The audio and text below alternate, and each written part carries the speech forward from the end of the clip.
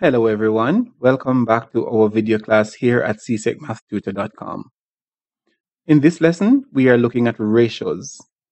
We have some objectives to write, simplify, and share in a ratio, and also to use ratios to answer questions, of course. Now, what exactly is a ratio? A ratio in mathematics is a comparison of two or more things. A ratio tells us how much of one thing there is compared to another thing. And this is important to remember in our discussion of ratios. A ratio tells us how much of one thing there is compared to another. Ratios are normally written in the form A colon B, and we interpret that as A to B. For example, we may say a ratio of something to something is 3 to 4, or we may say a ratio is 5 to 9.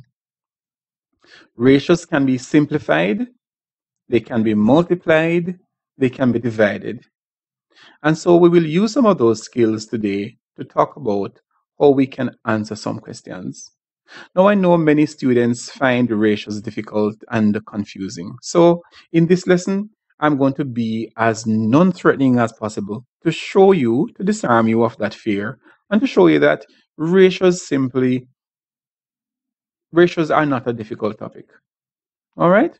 So let's start off with our first question here. Angela invested let's start from the top. Angela and John decided to start a business. Angela invested $240,000 and John invested $160,000. This is a model that comes up in POB all the time, where they talk about partnerships and how to share profits. So this is how the money was invested. It turns out that the company made $15,000 and they're deciding how much should John's share of the profit be. So let's write down something. We have Angela, and then we have JN for John. Now, how much money was invested? Angela invested $240,000 and John invested $160,000. Now, this is the ratio, so let's write it.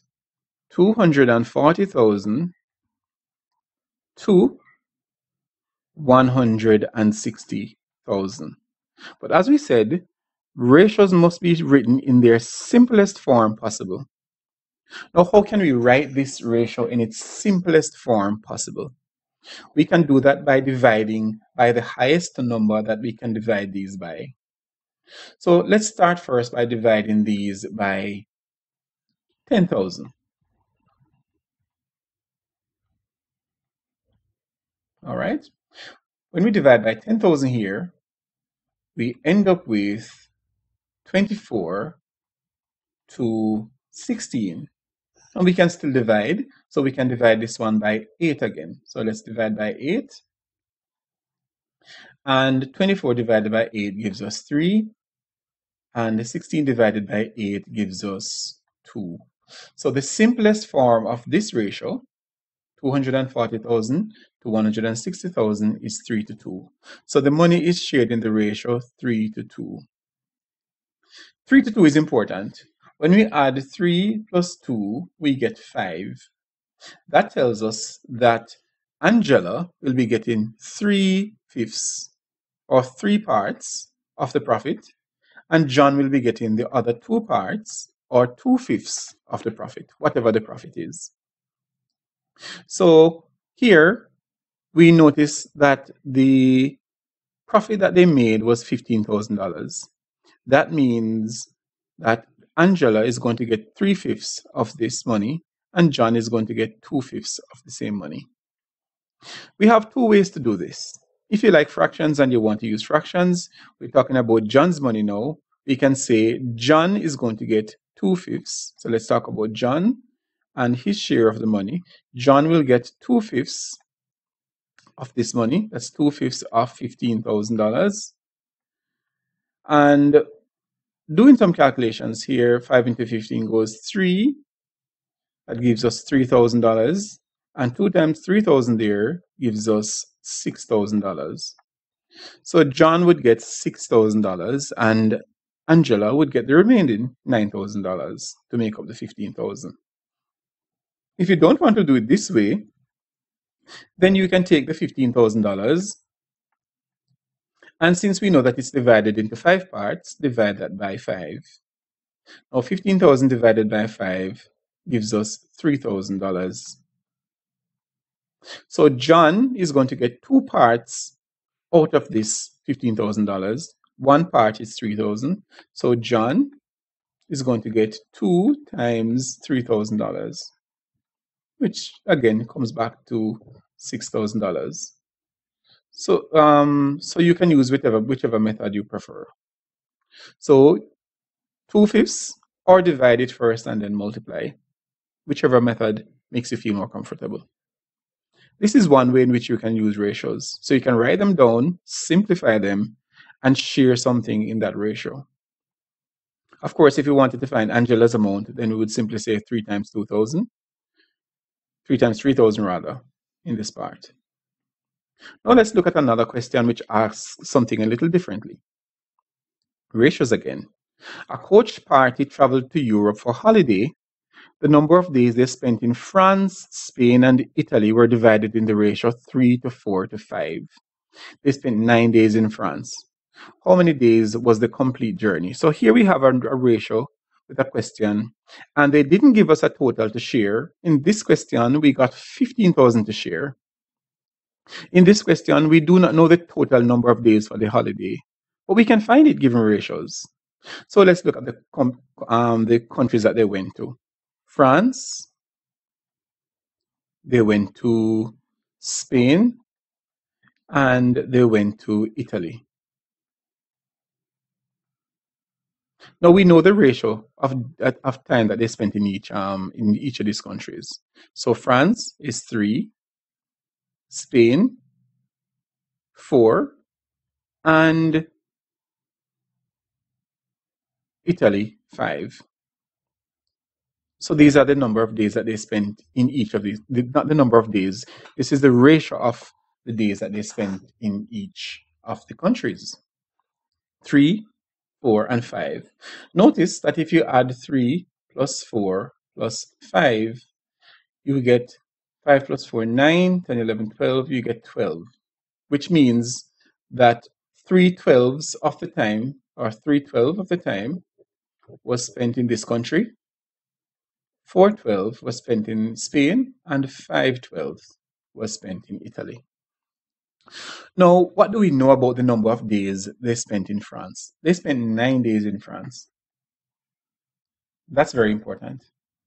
So if they spent 9 days in France, how many days did they spend in Spain, and how many days in Italy?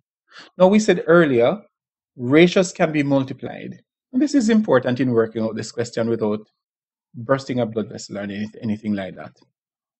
Now, if they spend 9 days in France, the question is, what number do we need to multiply 3 by to get 9? Well, as you should remember, 3 times 3 makes 9, or you could say 9 divided by 3 gives you 3. So 3 times 3 gives us 9, which means that the number of days they spent in Spain, we'd have to multiply everything here by 3. 3 times 3 makes 9. 3 times 4 here gives us 12. And 3 times 5 here gives us 15. So once we know that we had multiplied this number 3 by 3 to get 9, we can multiply all of them by 3 across the board. And so they spent 9 days in France, 12 days in Spain, and 15 days in Italy. Now, the first question was, how many days was the complete journey? The complete journey then is the sum of these days. 9 plus 12 plus 15, and that gives us 36 days. That's part 1.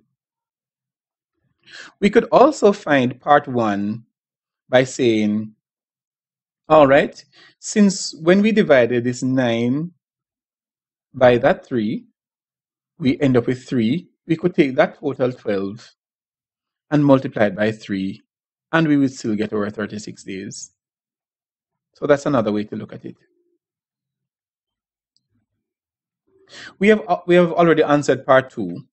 How many days did they spend in Italy? They spent that amount of days in Italy, 15 days. So part 2 already answered, 15 days in Italy. So again, what number would you need to multiply 3 by to get 9? It is 3, and so once you know that, you can multiply right across the board. Many ratio questions are set up like this, in which the ratio is given and a part of the answer is given, and they ask you to use it to find the total. This is a very simple model to find that total and to find the other missing parts. Let's try it again with this question. Concrete tiles are made using buckets of cement and sand and gravel. And this is the ratio, 1 to 4 to 6. So we have cement, we have sand, we have gravel. Now let's set up our model. Cement, sand, and gravel. Okay. Now we know the ratio. The ratio is 1 to 4 to 6. All right. Now question 1 says, how many buckets of gravel are needed for 4 buckets of cement? So if we have 4 here, we need to ask ourselves the question, what number do we need to multiply this number by to get 4? And the obvious answer is we need to multiply it by 4. So 4 times 1 gives us 4. And that means we are multiplying the entire numbers in the ratio by 4. So now we go here and we say 4 times 4, and that gives us 16. 4 times 6, and that gives us 24. Now, let's answer the question. How many buckets of gravel are needed for 4 buckets of cement? The answer would be 24 buckets of gravel.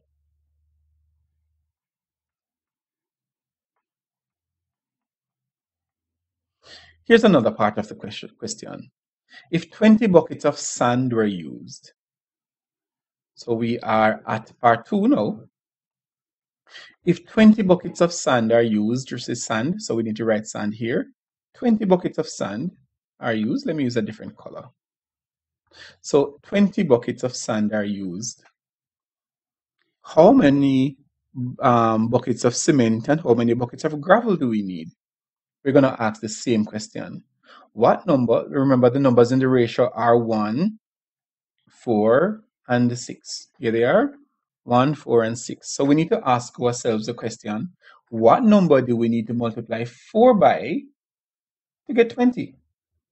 You could reverse that and say 20 divided by 4, and that would be 5. So we need to multiply 4 by 5 to get 20. So 5 times 4 gives us 20. And so then we need to multiply everything by 5. So 5 times 1, 5 times 4, and 5 times 6. Now 5 times 1 is 5, and 5 times 6 is 30. And that answers the question for us. So 5 times 1 gives us 5 cement, 5 buckets, and 5 times 6 gives us 30. 30 buckets of gravel. And so a seemingly difficult question can be answered simply in this way by following this simple model. Now let's look at one more question. The sum of money, the sum of $2,500 is divided among Peter, Queen, and Raymond. Raymond received half. Peter received $312.50, and Queen received the remainder. All right, so we have 3 persons, Peter, Queen, and Raymond. Let's write them down. Peter, Queen, and Raymond.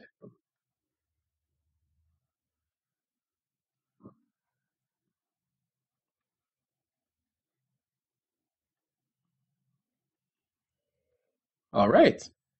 Now, Peter received half the money. Now, what is half of $2,500? So a half of $2,500 gives us $1,250. So that is Raymond's amount. Raymond received half of the money. Peter received $312.50. So we can write that in as well. $312.50. And Queen received the remainder. Now, to find Queen's amount, we can simply do a subtraction. So it's $2,500. So we can add up this amount, $312.50 plus $1,250, and subtract it from 2005. Or you could subtract $312.50 from $1,250. Either way, you would still get your answer. So in doing that, we realize that Queen would get $937.50. So 1,250 minus $312.50, and that would give you the amount that Queen would get here. So Raymond's amount is 1,250. Queen's amount is $937.50. And now the third part of the question says the ratio in which the 2,500 was divided. Now, what ratio was it divided in? We know that these numbers as is are in a ratio. So let's write it out, and then we try to simplify it. So Peter, Queen, and Raymond, and the ratio as it is 312.5 to 937.5. So we could put our colon there to 1,250. And since this person gets the smallest share, then just let us divide by this number. So we can divide by 312.5. Peter gets the smallest share. 312.5 divide by 312.5. When we divide that, we get 1. When we divide this, we get 3. And when we divide this, we get 4. So the ratio in which the money was divided among the 3 persons was 1 to 3 to 4. Ratios come up on your paper 2. When they happen on paper 2, it usually comes up in question 1 that deals with computation and consumer arithmetic. So it would come up in that question 1. But ratio also comes up in question on the multiple choice paper. So you need to be prepared for ratio. Either you will see it on your paper 2 and paper 1. But if you don't see it on paper 2, it's definitely on paper 1. So practice. Find more past paper questions to develop your skills in the paper 2, paper 3 section of the website, csecmathtutor.com. On that page, those questions are organized by topic, so it makes it easier for you to practice a particular topic. And the multiple choice questions are also organized by topic, so it makes it easy for you to practice the area that you want to deal with. Answer as many multiple choice questions as you can, because those will help you as you prepare for your exam. Remember to subscribe. Remember to share with somebody who's doing the exam. Share with somebody who needs to learn, who's having difficulty. Continue to grow and develop as you